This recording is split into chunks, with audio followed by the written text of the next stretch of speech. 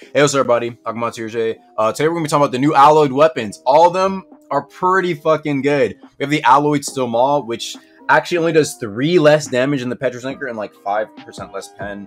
Other than that, dude, I mean, if you have a steel maul, go ahead and alloy that shit up because it's now another feasible weapon for heavy. I like to see that. Then we have the Trident Spear. Now, a lot of people are going to be happy with this one, especially because Diana, the person at Castle Light selling the Trident Spears, is actually like so much more valuable. Now, the Wailing Knife and the Trident Spear is like 2 really good weapons you could buy from her. And even myself, I can alloy my Chilling Trident Spear, and as you can see here, almost 35 damage, which is really, really nice. Then we have the Alloy Tonto. A lot of controversy around this one, especially because the swing speed and how much damage it does. So this one's going to be really good. I'm going to be expecting a lot of people to be using this in the next couple of weeks to come. And then finally, we have the Alloyed Vigil Longsword, which is actually pretty much better or almost better than Shattered Katana in every other way. Like same damage, pretty much same pen. It's just has a faster swing speed. So just another Shattered Katana option, but you can now use your Vigil Longsword that had like, I don't know, wild on it.